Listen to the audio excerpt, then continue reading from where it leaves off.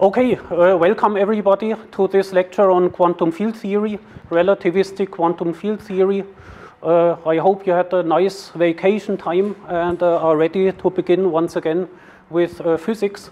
Most of you are probably now starting your master's degree in physics, and this is maybe one of the first or even the first lecture that you attend in the new semester. So welcome to this. And this lecture is, as the title says, on relativistic quantum field theory. It's an introduction into this topic.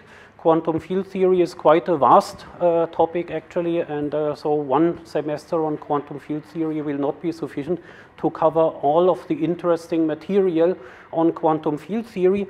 And therefore actually I wanted to call this lecture Quantum Field Theory 1b for a reason that I will explain later on in more detail.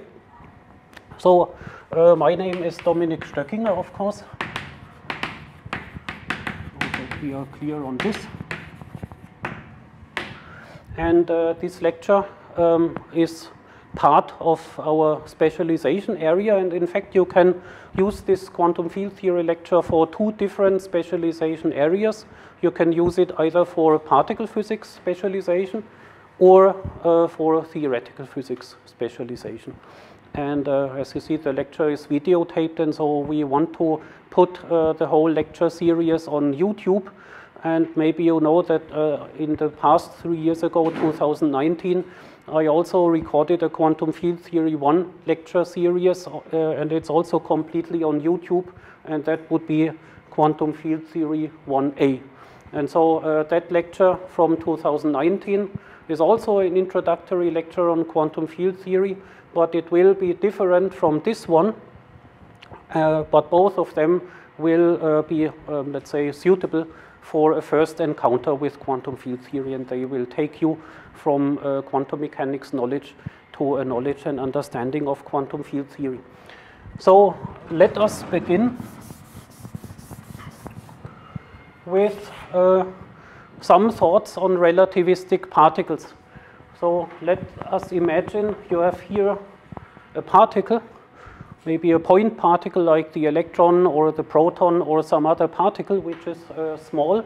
Then according to quantum mechanics 1, you know that you can localize this particle, and you might want to localize it better and better.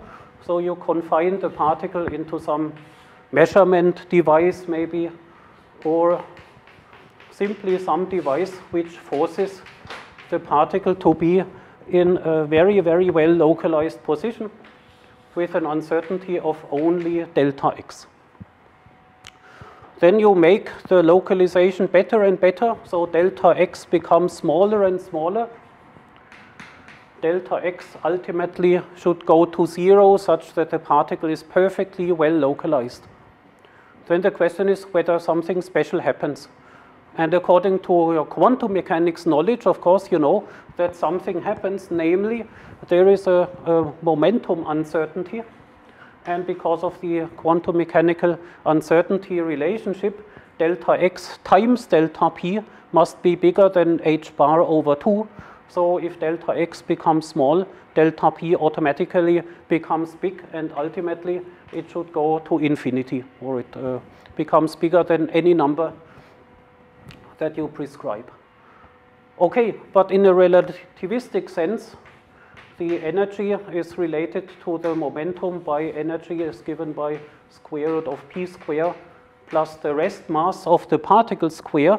And so therefore, if you have a momentum uncertainty in any component of the momentum, then the energy uncertainty is at least as big as the uncertainty of the momentum. And if the momentum becomes really, really big, you can forget about the rest mass, and ultimately you simply have an energy uncertainty which goes like delta p. And so the energy uncertainty also goes to infinity.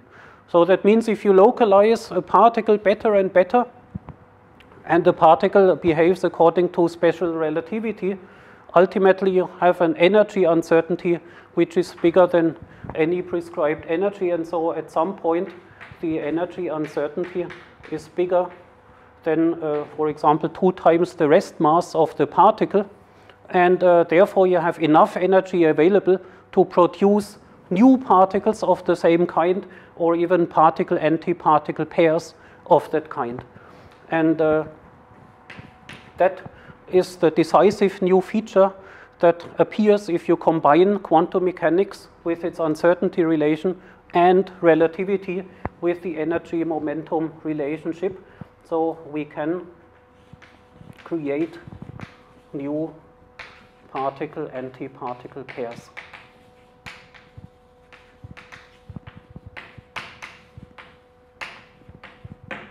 And this shows you that something fundamental is going on when you combine relativity and quantum mechanics. And this fundamental new observation is that a single particle theory for relativistic quantum particles makes no sense. There is no such thing as a consistent single particle relativistic quantum theory. In other words, to say it in a positive way, relativity plus quantum mechanics requires multi-particle theories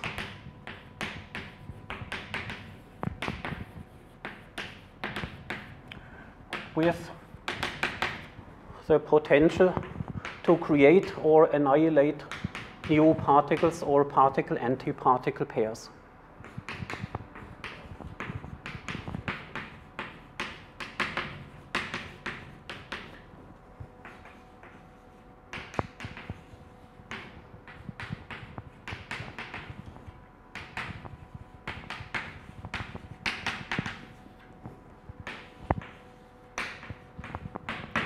So therefore, the combination of quantum mechanics plus relativity does not result in just some slightly modified quantum theories, maybe with a modified Schrödinger equation with different derivative operator or so, but it requires fundamentally new concepts which allow the creation and annihilation of particles.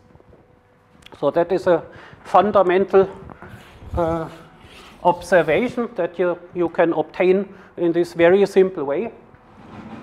And this observation, of course, explains also what we have seen in quantum mechanics 2 lectures, where so some of you might have attended quantum mechanics 2 with me or with other lecturers. So there you analyze Dirac equation or a Klein-Gordon equation as a single particle quantum mechanical equation, and you discover lots of internal inconsistencies.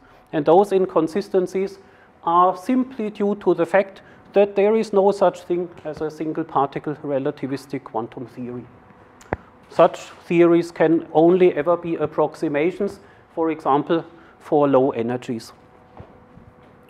So this is the reason why single particle Dirac or Klein-Gordon equations are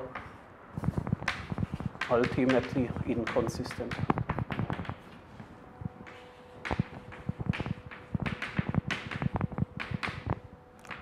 And therefore, new concepts are needed. And at this point, I would like to refer you to the videos from 2019. So let's say quantum field theory 2019-20. Okay, so let us then define what quantum field theory really is. Very briefly, quantum field theory in a nutshell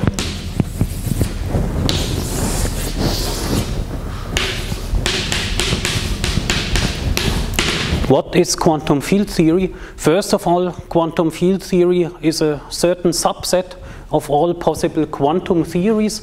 So every quantum field theory at first is a quantum theory. That means all the very, very basic quantum mechanical postulates that you know from quantum mechanics lectures are valid also in quantum field theories. That means quantum mechanical states are represented by Hilbert space vectors. Observables are represented by Hermitian operators which act on those states. Probabilities are given by squares of probability amplitudes, and probability amplitudes are obtained by taking scalar products between different states represented by those Hilbert space vectors. So all those postulates are valid in all quantum theories, in particular also in quantum field theories. But quantum field theories have now a special additional property, namely the basic observables and the basic operators which act on our Hilbert space of states have a property, namely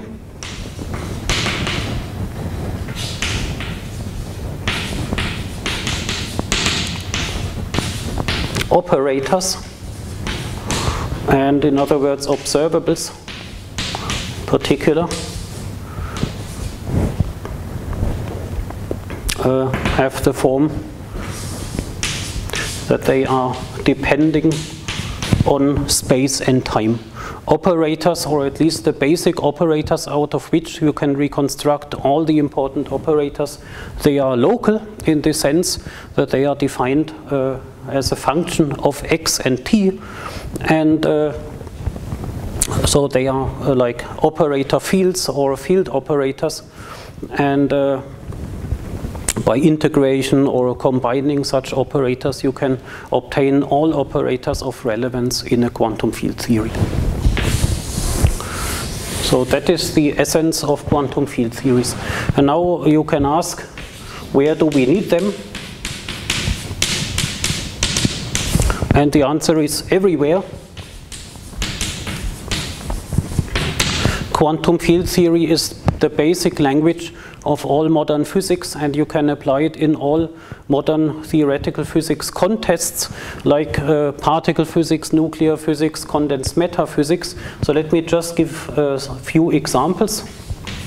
So of course we need quantum field theory to describe elementary particles and also nuclear physics. And in this case, we actually need relativistic quantum field theory. And that is then the answer to the problem that we have explained before. There is no point in localizing particles, and therefore single particle relativistic quantum theories do not exist, and the replacement of them are really relativistic quantum field theory. But also in condensed matter theory, non-relativistic quantum field theories are extremely useful, and in many other subjects as well. I only list here also cosmology, where we need actually particle physics, we need nuclear physics, and we even also need to some extent condensed matter physics to understand the behavior of the cosmos as a whole. And of course all of that is in the background of gravitation, so here we need really relativistic quantum field theory combined with general relativity. So why is that? Why do we need quantum field theory in all these contexts? And let me just explain here in particular how quantum field theory resolves the paradox from before, namely we cannot have a single particle relativistic quantum theory. Thinking about the previous discussion in particular means that one operator which we are all familiar with from quantum mechanics doesn't really make sense in the relativistic quantum setting, namely the position operator, which is one of the simplest operators of all, and you are very familiar with position operator. But the discussion shows that position eigenstates are not really possible in a relativistic theory, because before we can really localize a particle, in other words, before we can prepare experimentally a position eigenstate, we create additional particles and antiparticles in pairs.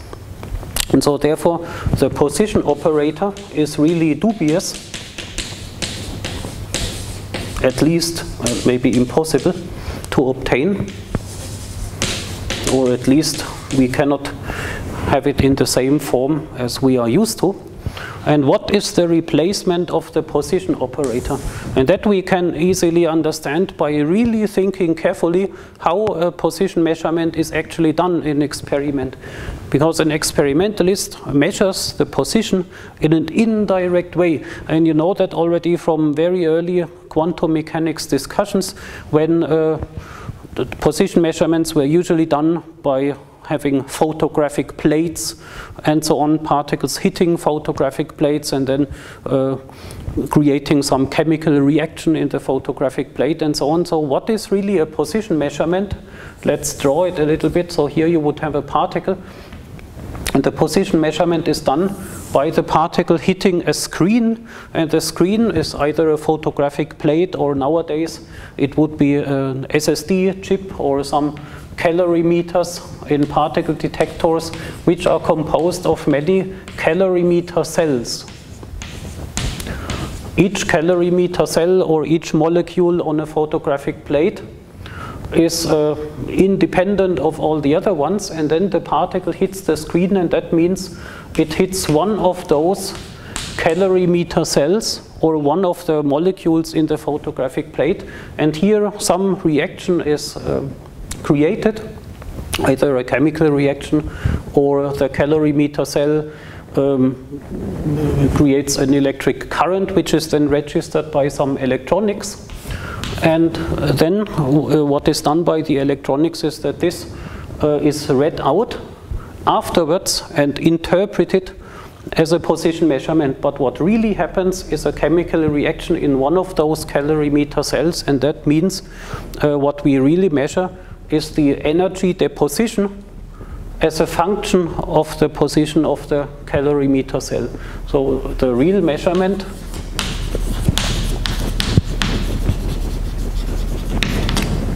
is energy deposition as a function of the calorimeter cell. And so we could say the observable that goes along with it is energy density as a function of position. So let's call it rho hat for an operator of x and t. That is really the observable that is measured. And so you see that in replacement of the position operator, what we really have in the actual experiment is a local observable, namely energy density, which depends on x and t, and that is measured. And so here you see that really such an space-time dependent field operator replaces our position operator. And in this sense you can understand that quantum field theory can come to the rescue of our non-existing single particle relativistic quantum theories. Similarly, let me also indicate why in condensed matter physics quantum field theory might be of interest. So in condensed matter physics you have many molecules or atoms or ions, maybe densely packed and so on, and they interact with their next neighbors or next to next neighbors, but anyway they have kind of short range interactions, and what we are often interested in is the long range physical behavior of the condensed matter system. So we are interested in phenomena which take place at distances which are much larger than the distance between one degree of freedom and the next. And so in this way we can perform the limit where the distance between neighboring molecules goes to zero while we keep our macroscopic distances fixed and large, and then we can approximate very well the condensed matter system by a continuum where we have continuous degrees of freedom which are localized at all x and t. And so therefore such a field theory is a very good approximation of condensed matter physics.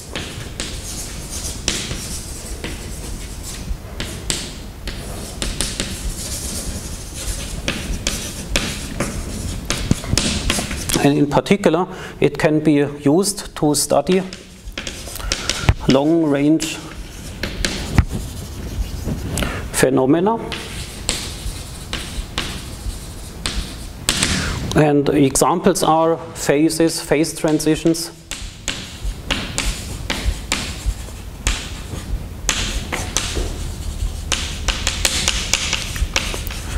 but also excitation spectra or excitations in general of collective modes or quasi-particles.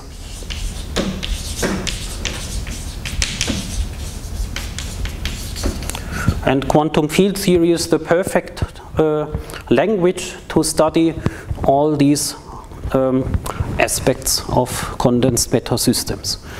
All right, so this ends our motivation of quantum field theory, and let me now give you an overview of what we plan in this semester in the lecture.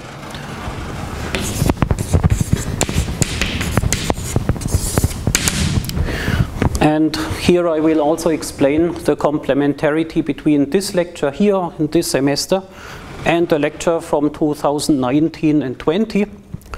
And I explain it in this two-dimensional diagram of quantum field theory aspects, because quantum field theory unifies quantum mechanics and relativity, and so there are on the one hand quantum aspects, and on the other hand there are aspects related particularly to relativity and also to particle physics and the types of particles that are described by our field theory. And so what are the quantum aspects? There are quantum aspects, for example, one can study free fields and free particles. One can study interactions and Feynman diagrams, Feynman rules. One can study renormalization at higher orders where there are divergences appearing in Feynman diagrams. One can study non-perturbative aspects and exact relationships, exact theorems in quantum field theory. One can study the renormalization group, which is a very important and modern subject, and so on. And on the other hand, one can study different types of fields and different types of particles organized by the spin, because relativity tells us that there are particles and fields of spin 0, spin 1/2, spin 1, and so on. So we can organize it according to the spin. And the list ends at spin 1. Afterwards it becomes too complicated for us right now and also not so important for particle physics applications. And so these are the two dimensions, and in this sense you can now see the complementarity, because this line here was the content of the quantum field theory lecture 2019 and 20.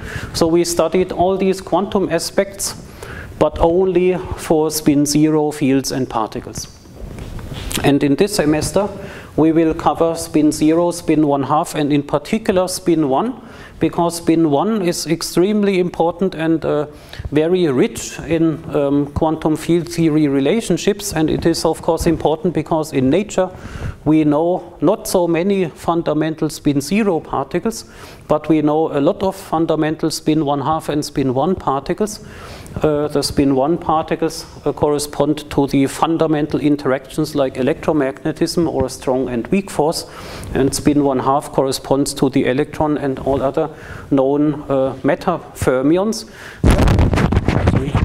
Non-zero spin is crucially important, and here we will study mainly non-zero spin, and we come certainly up to the point of introducing interactions and studying them in detail, and we will also do a little bit of renormalization, but mostly we will be concerned with the specific special relationships related to spin 1/2 and spin 1. So this is here quantum field theory 22-23. And a main theme which runs through the lecture is the theme of gauge invariance.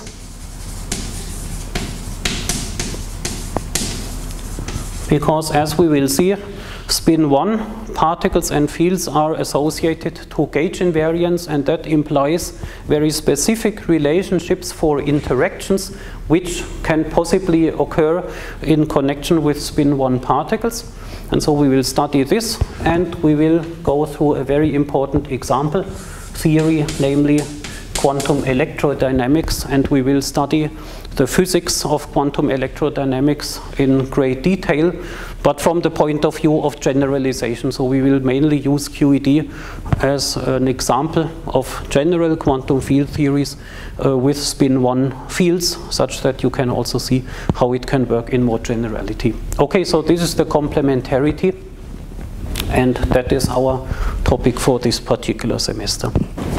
Okay, let us come to our first real section of the lecture, background information. So we will not yet really start with quantum field theory, but I will collect 3 different kinds of aspects which you have already heard about in the past, but we will collect them here in a useful way because we will need them in the course of this semester. So we will repeat Lagrangian Hamiltonian formalism, which you know from your lecture on classical mechanics. We will repeat quantum mechanics for identical particles like bosons and fermions and the Fock-space description of them, because that actually already is a quantum field theory, and I will make that explicit such that you can afterwards identify the relationship between our quantum field theories here and what we did in our quantum mechanics 2 lecture. And then we will briefly repeat also the theory of relativity, special relativity, and in particular I will collect some facts on the symmetry group which corresponds to special relativity, which is the Poincaré group. This group collects Lorentz transformations and translations and has special properties which we will need to understand what kind of relativistic quantum field theories there can be. But let's begin with our review of Lagrangian and the Hamiltonian formalism, and actually let us begin with the Hamiltonian, which is the opposite order, I guess, compared to what is usually done in classical mechanics. So let's begin with the Hamiltonian formalism, and let us motivate this formalism from a particular point of view. Let's go back many steps. Let us go back way back and ask, what is actually physics? What is physics at all? What is the science of physics all about? And okay, there can be many answers to this question, but we will try to answer it here in a technical and very straightforward, but still very general way. What is the purpose of physics and the purpose of a physical investigation? So first of all, in physics we have all of nature, and in principle our goal is to understand, first to observe phenomena in nature, and then to understand those phenomena, categorize them, find dynamical laws which govern those phenomena, and try to reduce the many diverse phenomena that we can observe to as few as possible fundamental concepts. Okay, but in technical terms, what we always try to do and have to do is, in physics, we need to first of all isolate a physical system. And then our physical system has to be observed. Phenomena have to be observed and categorized, classified, listed, and afterwards understood. And how does this understanding of a physical system proceed?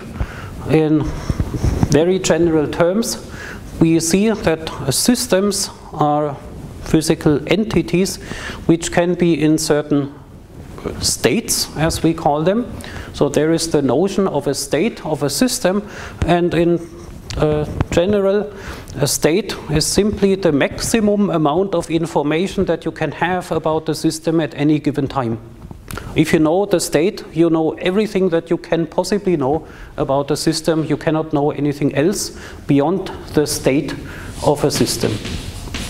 And so therefore one first very general task of physicists, if you are given a system, is to identify what are the possible states of this system.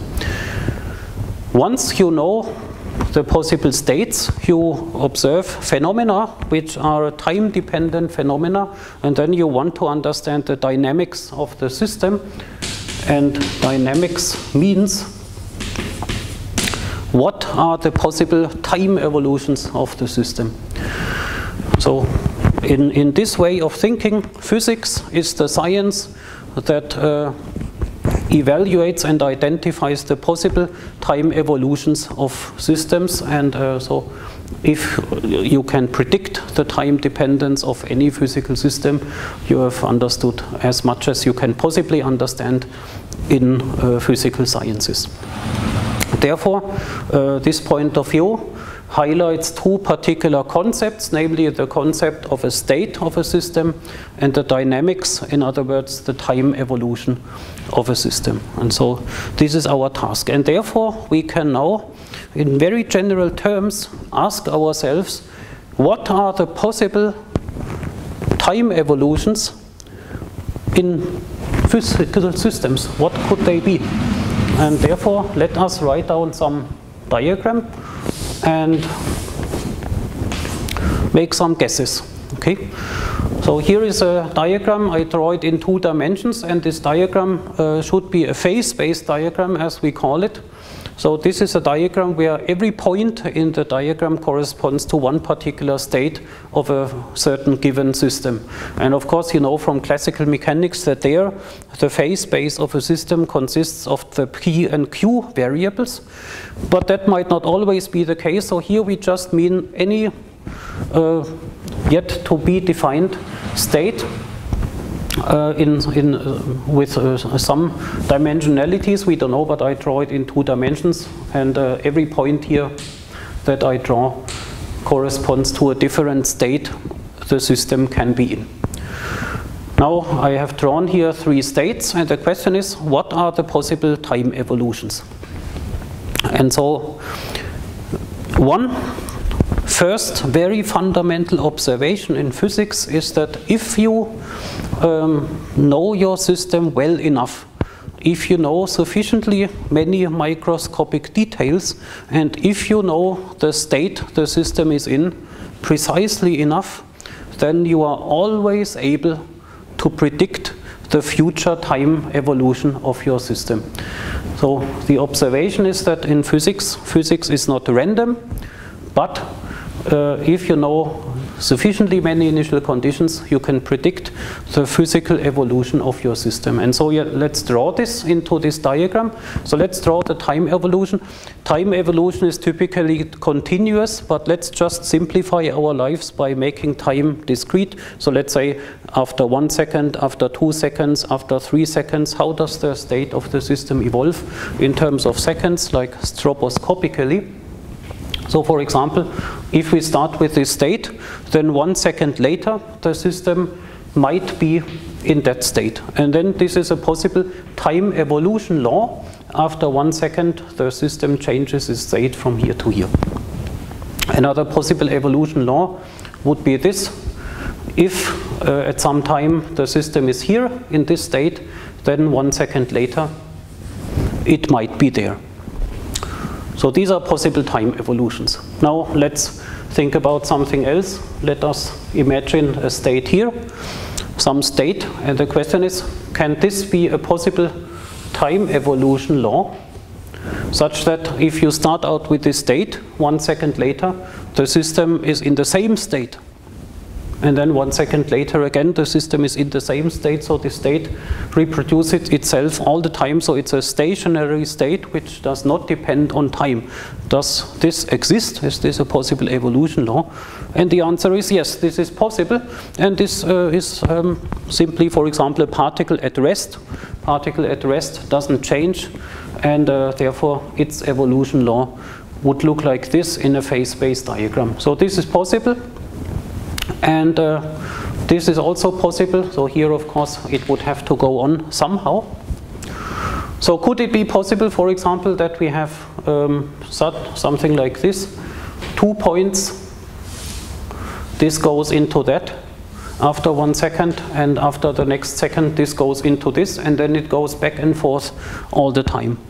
Does something like this. Is this allowed?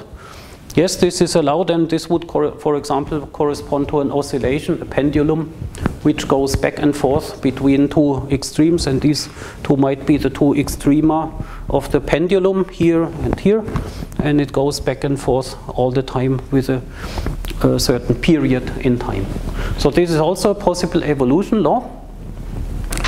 Now, how about this evolution law? So, for example, here, so that some evolution law like this. So here at this point we get 2 evolutions, either here or there.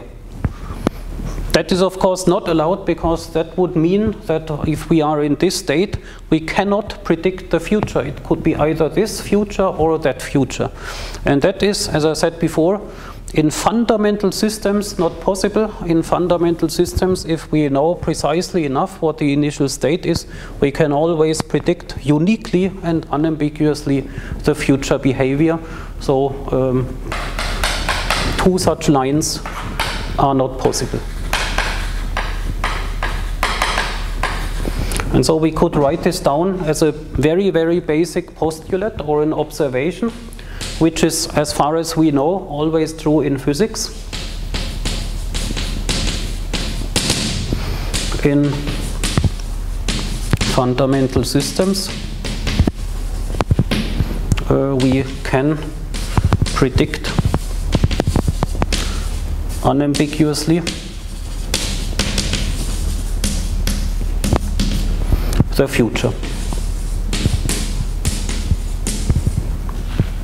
And of course, as I said many times, we need to specify the initial state with sufficiently much detail, and it might be a good question, what is sufficiently much detail? But if we have the details, then we are always able to predict the future. Now something else, would that be possible, for example, from here to here? So the system evolves uniquely. So here this goes uniquely here, that goes uniquely here, and that goes uniquely here, and then it oscillates in this way. Is this possible? Well, that is also not possible. So this looks like the system comes to a rest. You come from somewhere, for example, a particle is moving, then it slows down, and at some point it is at rest, and then the state doesn't change anymore. It stops evolving in time. That would be exactly the situation here. So that corresponds to something like friction. So that would be, for example, friction. And if we have such a situation, we can uniquely predict the future, but we cannot predict the past. The system has no unique past. If you are here, you could either have come from that point, or you could come from the same point here. Therefore, you cannot go into the past, you cannot extrapolate your system into the past. And this is indeed the case in macroscopic systems where you have friction and thermodynamics and so on, and equilibrium states. But it's again not possible to have this in fundamental systems with sufficiently enough detail. Okay, so that is a second observation, that this is actually impossible in fundamental systems. And so we can also write the observation is that in fundamental systems we can predict unambiguously the future and the past.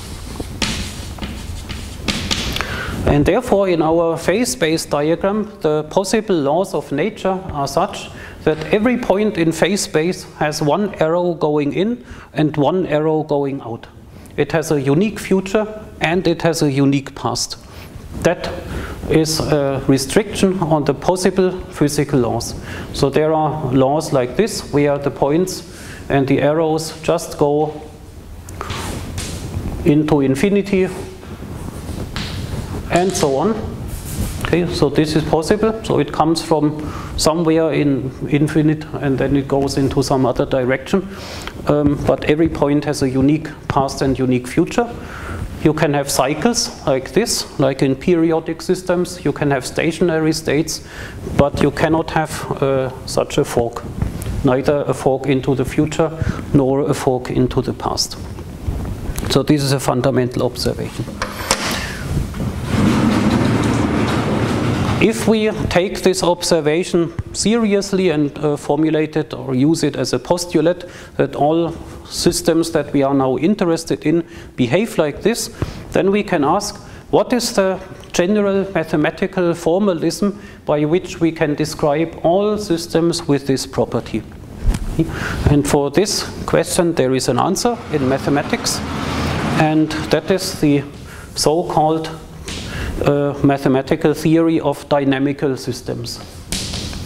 So there is a general formalism for that, which is called dynamical systems.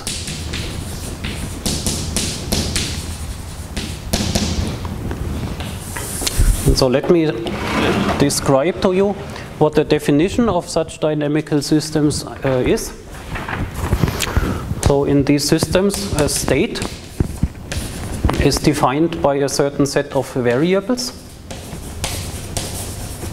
and let me call them here Zi of t. And so in classical mechanics these could be the p and q variables, but let's call them in general Zi of t. So this could be the position, momentum, or velocity, or something else that we don't know yet. And we say that the state uniquely specifies the time evolution.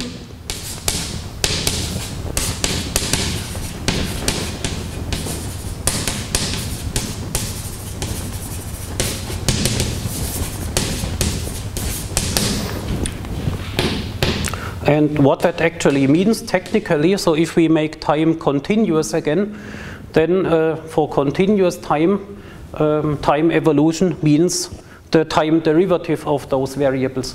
So in this statement then means that if we have our Zi's, we know them, we know the state perfectly well, then we also know Zi dot. So the knowledge of Z implies the knowledge of Z dot. Then each state predicts unambiguously the time evolution, and so we can write this Zi dot of t is equal to some function fi which takes as arguments all the Z at the time t. Okay. This is the general definition of dynamical systems, and you see that it mathematically corresponds to a certain type of differential equations. This is a quite simple differential equation. It's a differential equation of first order in time, and the right hand side is some function of the set themselves. The right hand side doesn't depend explicitly on time, it only depends on Zi of time. And so of course it can be still extremely complicated because these can be nonlinear functions, so it's not easy to solve those differential equations, but this is the general type of differential equation which implements our fundamental idea of physical systems, which are predictive into the future and predictive into the past. So this is essentially the most general mathematical formulation of such systems. So let's say this implements the above observation in a general way.